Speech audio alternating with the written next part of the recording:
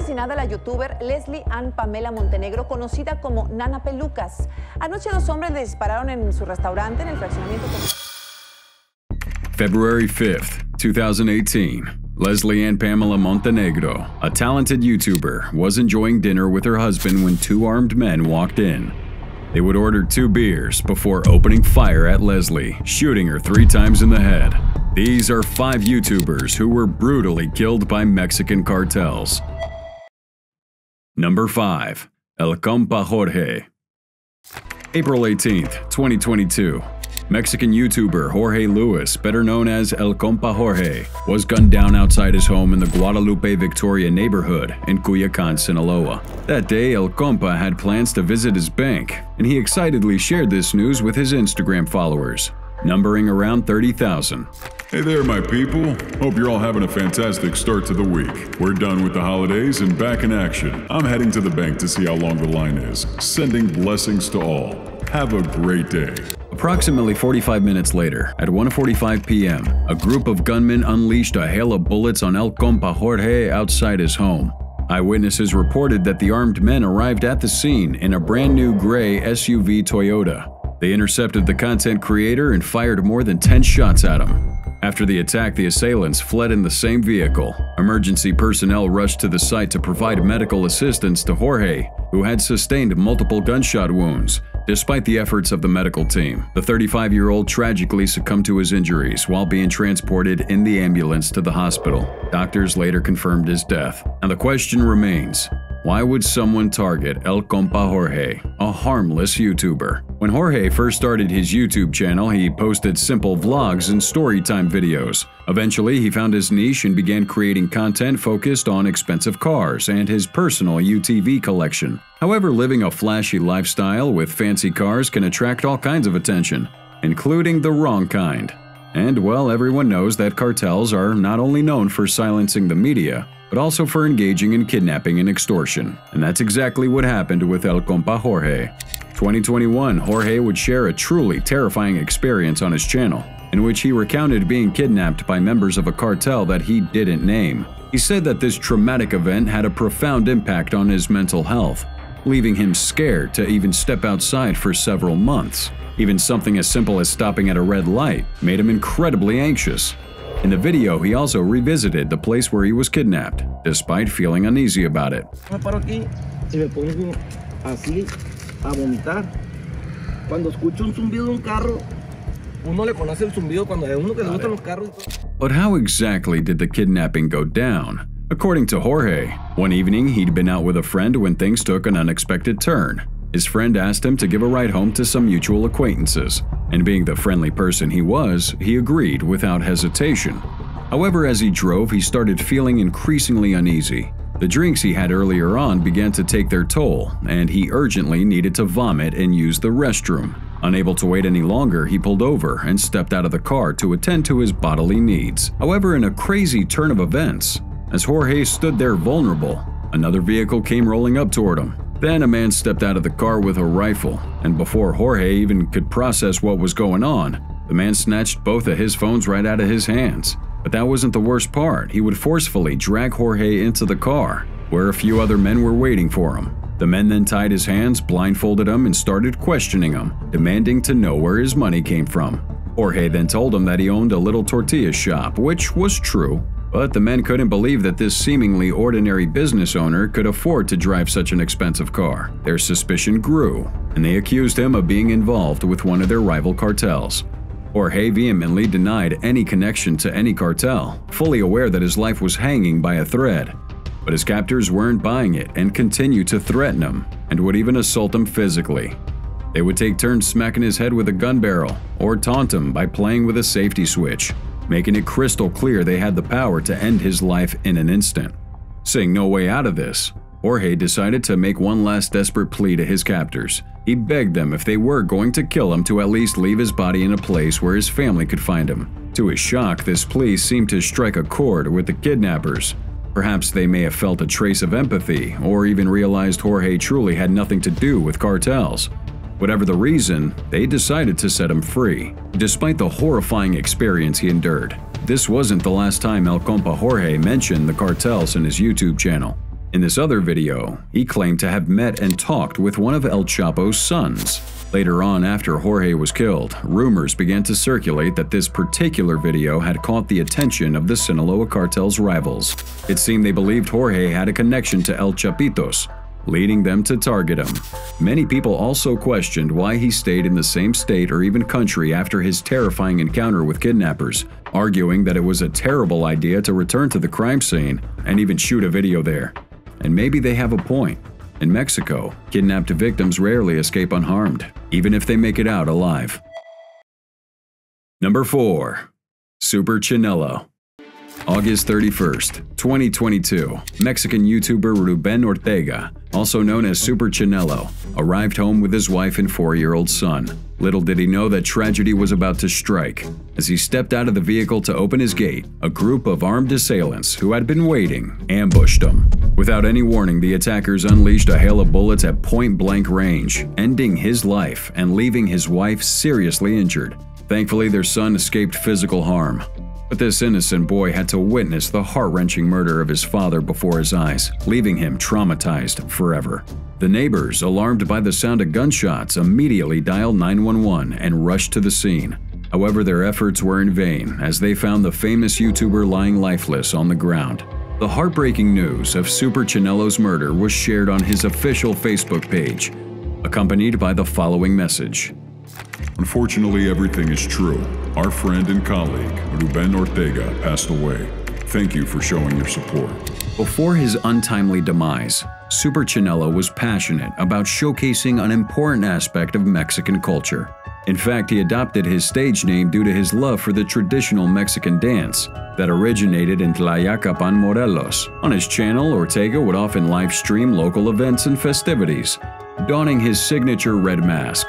Through these endeavors, he became a beloved figure in his community. Sadly, Ortega's killers haven't been found to this day, as the perps fled the scene, leaving behind nothing that could lead to their identities and whereabouts. However, some speculate that Ortega's fearless criticism of corrupt Mexican political organizations and even drug cartels on social media may have played a role in the events that led to his tragic fate. This is highly likely to be true, especially considering the crime took place during a surge of violence caused by drug cartels in the country. The incident had left people shocked, as they highly respected the late YouTuber. Plus, the brutal nature of the crime only intensified their anger toward the ongoing violence of the cartels and the perceived lack of effort by the government to put an end to it.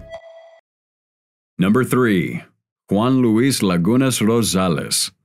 December 18, 2017, the famous Mexican YouTuber Juan Luis was having a wild night out with his friends at a local bar.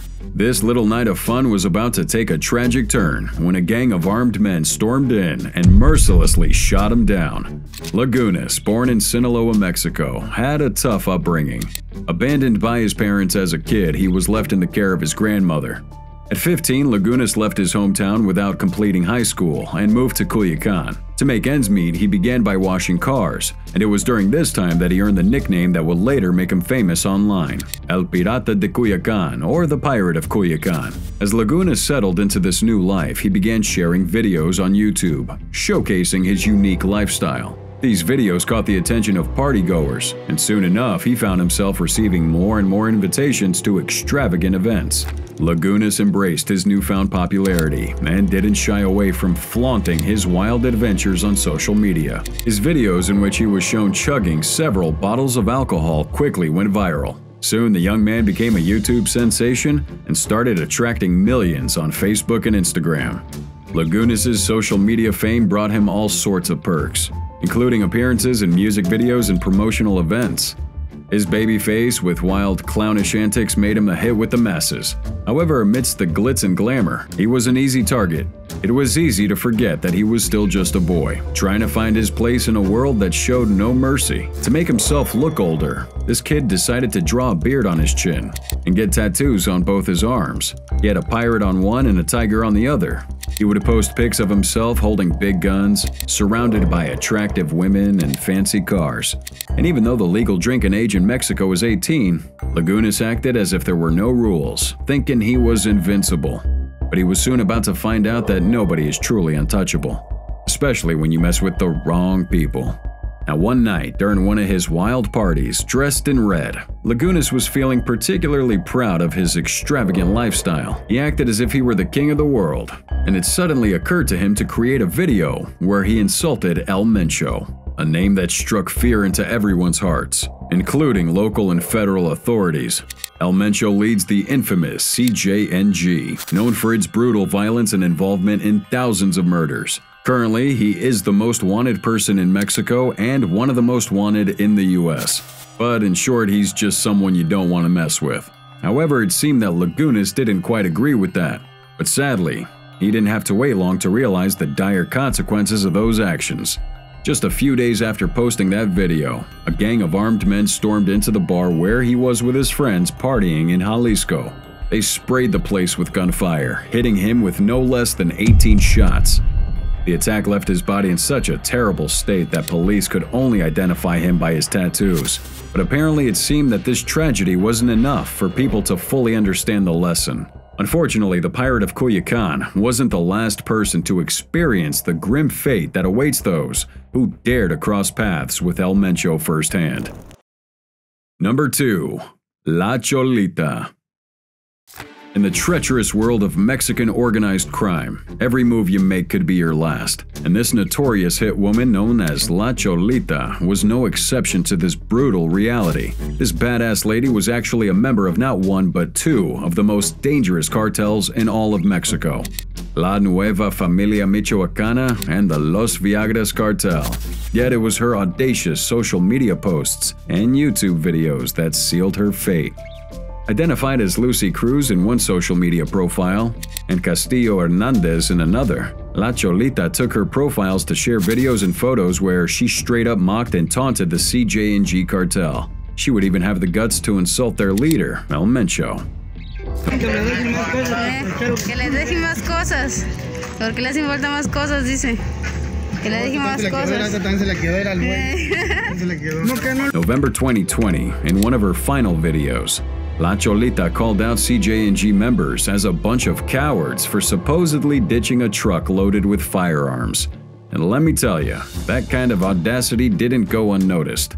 Now, shortly after that video, the hit woman vanished into thin air. No trace of her, no word from her. She disappeared into the abyss. And those who knew her are fearing the worst. Now, the big question on their mind is, what truly happened to La Cholita? Did she meet that gruesome end at the hands of the CJNG, just like those who insulted El Mencho before her and never lived to tell the tale? Or is she being held captive somewhere, waiting for her fate to be decided? The sad thing is we may never know, but one thing is for sure. When you mess with El Mencho, you can never expect a happy ending. And number 1. Leslie and Pamela Montenegro. February 5th, 2018, tragedy would strike in the beautiful beachside city of Acapulco. Leslie and Pamela Montenegro, a talented journalist, satirist, and social media commentator, also known as Pamica, was brutally shot and killed by two unknown assailants. Now, the horrifying incident occurred at Montenegro's own restaurant sometime between 6 p.m. and 7 p.m. It was a place she co-owned with her husband, a spot where they likely shared many happy memories together. The attackers entered this place with an air of nonchalance, casually ordering beer before making their way toward Montenegro. She was peacefully seated with her husband, unaware of the danger lurking nearby, and without warning, the assailants would fire multiple rounds, targeting Montenegro's face and abdomen before fleeing the scene quickly, leaving behind a mess of chaos and devastation. Now, what could have motivated such a heinous act? Montenegro, at the age of 36, was a vibrant and creative soul. She ran a popular satirical YouTube channel and an online news magazine called El Sillon. However, she was best known as La Nana Pelucas, or the Grandma in Wigs. She'd get out there with her big black curly wig, red lipstick, and glasses. Her eccentricity knew no bounds, as she would often visit those local supermarkets, fully embracing the role of Nana Pelucas and delighting the community with her presence. It wouldn't take long for her to become a beloved figure, adored by many. Leslie would soon start incorporating the character of Nana Pelucas into her political and satirical videos, fearlessly criticizing and exposing corrupt government officials in Acapulco. However, as you may already know, insulting or annoying politicians or even cartels in Mexico can have deadly consequences. Sadly, in Mexico, freedom of speech and free press are luxuries that most people can only dream of. These fundamental rights are heavily suppressed to prevent certain information from reaching that public.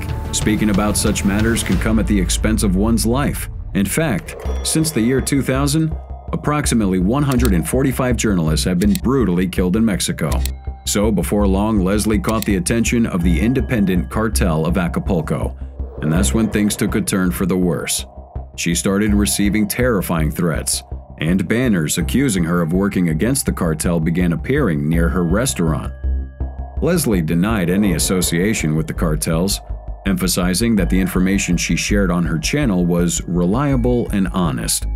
Unfortunately, her nightmare didn't end there, and this time they accused her of working for the government. December 4th, 2016, Acapulco was plastered with narcomantas, which are banners carrying messages attributed to the cartel. And these banners contain threats aimed at several individuals, including Montenegro. The banners mentioned a Facebook page called Denuncias Acapulco Sin Censura, which translates to Reports to Acapulco Without Censorship. Now, this page allowed citizens to report crimes, violence, corruption, and abuse of power by the authorities.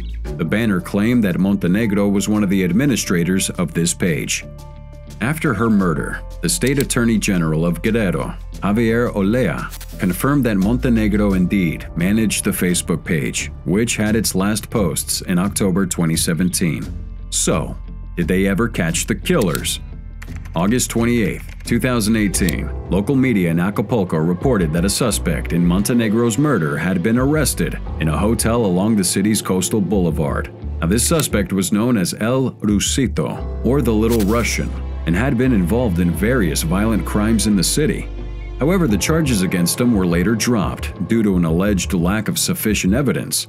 In 2020, the case resurfaced when prosecutors announced the arrest of Edgar Saul, also known as El Pipa, who was second in command at the independent cartel of Acapulco. He was charged with Montenegro's murder. In the end, Leslie's legacy and all those souls who were lost for the sake of truth will forever serve as a constant reminder of the importance of free and fearless press.